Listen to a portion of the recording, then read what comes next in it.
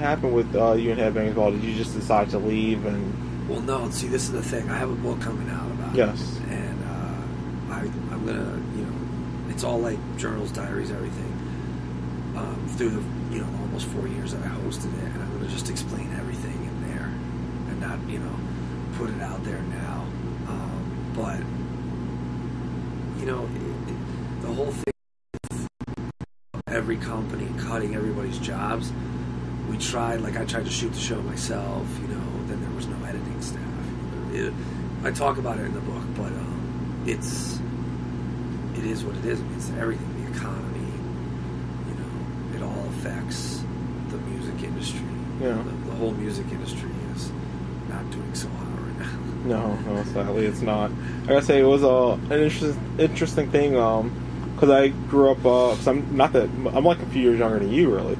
And so I grew up in the early 90s, late 80s with Headbangers Ball. I was like, man, this show was great. So Saturday nights, you knew where you were always going to be. And it was like, so I remember hearing that they were bringing it back. I was like, wait, they're bringing back Headbangers Ball? Like, no way. Yeah. So it was great that it came back. But then as you brought up, like, yeah, with things being cut, it's kind of sad to see it go away. I mean, it still kind of, I think, exists, but it's like, I think it's like only an hour now, like a video here and there. It's nowhere near what it should be at this point.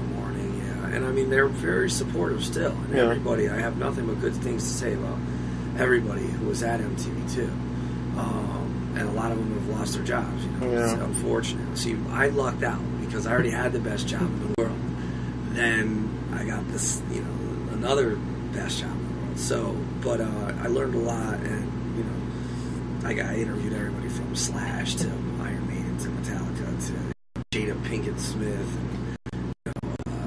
All the wrestlers, Stacy Keibler was on there. I mean, we had Buckethead. I mean, there was a lot of cool episodes that we did. Lemmy, Dio. I mean, it was insane. It was insane. Zach Wilde. So, but it'll all be in the book. Okay, very, very cool, very cool. Well, you just brought up you're working on the book. So yeah, like I said, you're still a really young guy. A lot of people don't realize that. You in a way like how Max Cavalera started off Sepultura, I think when he was like 13 or so, and then like you realize, I remember seeing Soulfly one year. It was the day of his birthday, and it's like this man's only 32 years old. It's like he's been like around for so long, you don't ever think about it. It's the same thing with you. Like you started off Hatebreed when you were really young, and so you're still very young. And recently you were on that metal show, and Don Jamieson called you one of the hardest working guys in show business. With that being said, what's next for Hatebreed as well as yourself personally? I just a lot of recording. Just gotta, I think next year, we're not gonna tour as much, record more. I want to do a second Kingdom of Sorrow.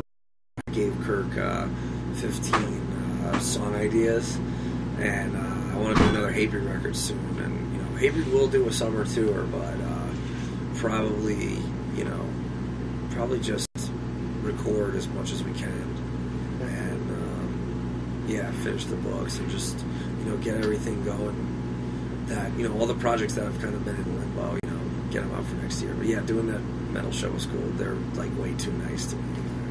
I appreciate it. Oh, and Carrie Lee, I just heard died. The girl who the Box of Junk girl, Box of Junk girl, which I heard this morning. So that's our thoughts go out to her family and her friends. That's terrible. I just heard that. I just heard it from you just now. Actually, I didn't even know that. Wow, I feel weird. As a weird segue, I guess. Yeah, it's kind of an interesting segue. I'll wrap it up real quick. 2 last questions. Outside of music and the world around you, what else inspires you and influences you creatively? Well, I think this last record was just all different personal family things, like especially losing my grandfather. I wrote Hands of a Dying Man about that, and also Undiminished. The parts of the instrumental I worked on was kind of inspired by that.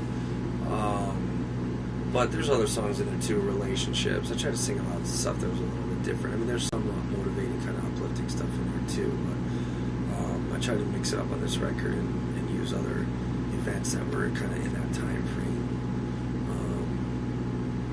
But it's still I think a progression from Supremacy. It doesn't differ too much. Okay. And last but not least, like I said, I keep emphasizing on the fact that you are a very young guy. You've accomplished so many things. I don't feel young. You actually are.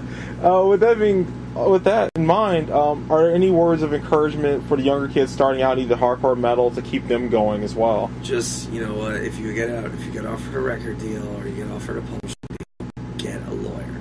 Spend the money, save your money, do some shows, do a benefit show, sell raffle tickets, do whatever you got to do to get a good lawyer and don't get caught in a bad deal. And you know, if one guy wants to sign you or one guy wants to give you a publishing deal, there's probably other people out there that will want to. Don't just go with the first one, and don't, you know, make mistakes like I made in the past. And you know, just book your own shows, put out your own records. At this point, I would say, you know, you're probably better off just putting your own records, selling it, get a PayPal account, press the CDs yourself, book the tour yourself. Keep the DIY spirit going. You know what I mean? That's how we did it. Okay. Any thing you want to plug as well besides the new record? Just check out all the MySpace. I'm on Twitter. I'm on Facebook. I'm on, I'm on everything. Check all that out. Happy holidays to everybody. Check out hatebreedstore.com. We're blowing out all the old shirts, and people can get shirts for like $9 on there. Everybody's coming up saying thanks. I got 2 shirts for like $15. So people are happy about that. Yeah, that's really, you know. Check out the new CD. Go get our DVD. Check out For the Lions, and we'll see you next summer. This is it. We're not touring until next summer, so we'll see you then. Okay, thank you very much.